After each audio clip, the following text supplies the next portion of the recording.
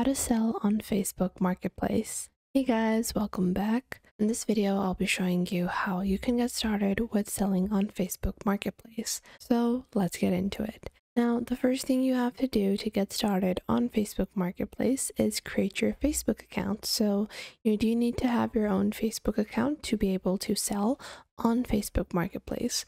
Now on Facebook Marketplace, you have multiple different options to sell, and to access Facebook Marketplace, you can go into your homepage and click on Marketplace on the left toolbar, or you can click on the top right menu over here, and once you scroll down, you will find the option of shopping, and in shopping you have Marketplace. So once you click on this, will lead you to actually the Facebook Marketplace listings area where you can see different listings. Some are going to be recommended to you and others will be sponsored as well.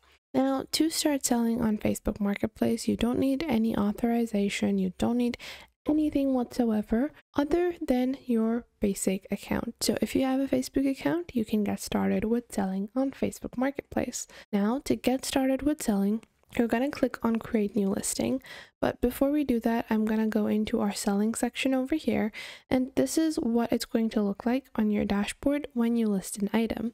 Now, once you have listed an item, you will also see announcements. You will also have insights where you can see how many clicks you're getting on your listings, how many listing saves have you gotten, how many shares have you gotten, as well as your marketplace followers. And then you can click on your marketplace profile. So your marketplace profile is going to be a profile where people can rate you.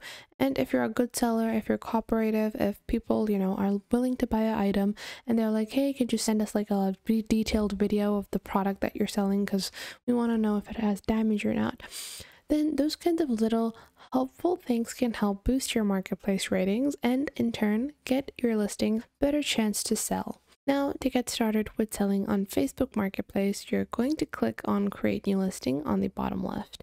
Once you click on Create New Listing, you have three options on the type of item you're looking to sell. Whether if it's an item that is going to be it might be a stock item as well. So that means that if you're a larger seller where you have like 50 t-shirts that you bought in bulk and now you want to resell them, you can do that as well. Then you have vehicles for sale. So if you want to sell a car, truck, or whatever you might have, then you can list it over here. And then you have properties that could either be for sale or rent. Now we're going to choose an item. And once you click on an item, you're going to see a preview on the right side.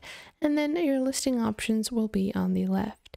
Now in your listing options on the left, you can click on add photos. And once you click on add photos, this is one of the most essential parts. You're meant to add as many photos as you can. So if we take a look over here, so we have these squishmallows, or let's say I have this green hoodie I want to sell. I can click on open, and now I'm just opening up these two images. Now these are just two images of the same product, and I'm going to push this one to the front. And now these are the two images that we have listed. Now, if you guys notice, this is like a brand image. This is not an image of my actual product. One thing I recommend is that even if you're going to include brand images like this, even if the product is new, then still include an image that you actually took, which is going to be an image from, hang it on a hanger or just put it on your bed and just take an image like that. The reason for that is it just increases trust with you and the potential buyers. Buyers don't feel like, hey, you just picked off any image and whatever you might send might not be the same thing. So that's very essential that you add an actual image that you took yourself. Now the next section is going to be your title. So your title should be illustrative of the product. So let's say this is going to be Zara green hoodie or tagged and new, like this. Now, although we are later going to mention the condition of the item, simply including it in the title helps it in getting recognized by people. People are more likely to buy it as well. Now, after that, you're going to enter your price. And after you've entered your price, you're going to add your category. So in our category, we're going to add women's clothing and shoes. Now, after that, you have your condition. So we're going to add new. Now, there are three types of used conditions, which a lot of people always feel like they're supposed to add the used like new category. Don't add this category if it's not actually applicable to you. The reason for that is because if your product looks like it has been worn down and the listing that you put says that the item is like new, then that is going to reduce your trust amongst your potential buyers, and they will be more thrown off. They're gonna feel more suspicious of your listing, hence why they won't buy it. So keep in mind, you should always add accurate information about your products. Now, after that, you're going to enter your size if it's a clothing item. So let's say this is medium, and then we're going to add our color. Then you're going to add the brand. Then you're going to add the material. So if you don't know the material, you can open up the tags of your item, and usually the materials are listed over there. But I'm going to add cotton.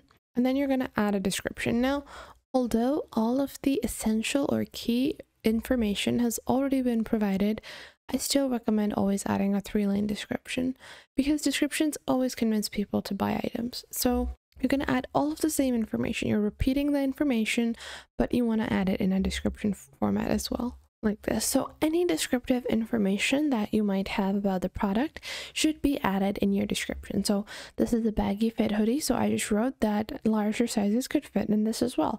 So even if people of other sizes look at this and they're like, oh, this is in medium, I couldn't wear that, and they look at my description, they're going to be like, oh, I can wear that. So they're going to be a new potential buyer. Now, after you add your description, you're going to add your availability.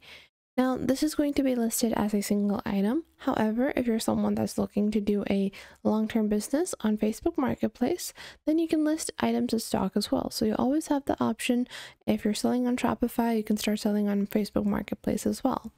Then you're going to add your product tags. So you're going to add a few tags that are accurate to your product. I like to add 5 to 6 tags that are going to help in just getting my product seen with the right audience. So I'm just going to add this like this. So adding a few tags is super helpful, and it can get the right audience your product. And then after that, you're going to add your SKU if you have one, and then just click on next. Now, if you actually scroll down to the bottom, you have 2 options. You can boost the listing after it's published, which means you can boost it as an ad so it reaches more people.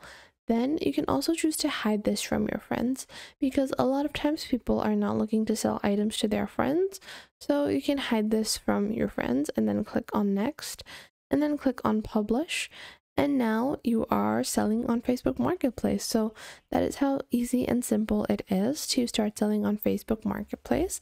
It takes a couple of seconds for your listings to be added, and now our listing has been created. So this is our Facebook Marketplace listing. When you have a listing, you can take a look at the analytics. You can also edit the listing later on, view it as well just to see what it's looking like. Then you also have your general information. And that is how you can get started with selling on Facebook Marketplace. I hope you guys found this video helpful. If you did, make sure to leave a thumbs up. And if you have any information about Facebook Marketplace that I left out, or if you have any thoughts to share, make sure to leave those in the comment box down below. I would love to know what you guys have to say. And I will catch you guys in the next video.